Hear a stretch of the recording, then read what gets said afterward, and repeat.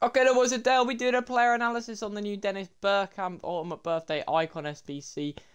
This guy looks crazy, so let's jump straight into it then. So he's 6 foot, high, medium, 5-star, 4-star, right-footed, controlled, explosive. He can play cam, centre forward, or striker. So we'll have a look at that a bit more in depth of, does he fit into those positions now with the stats. So we've got 87 pace there. Not great, but it's still decent and it's good.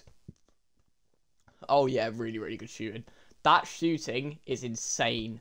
94 finishing, 95 attack positioning, 92 shot power. That's crazy. Really good passing as well there.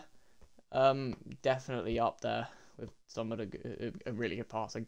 Really, oh my god, that dribbling is insane. Oh my god, I'm actually fucking bricked up.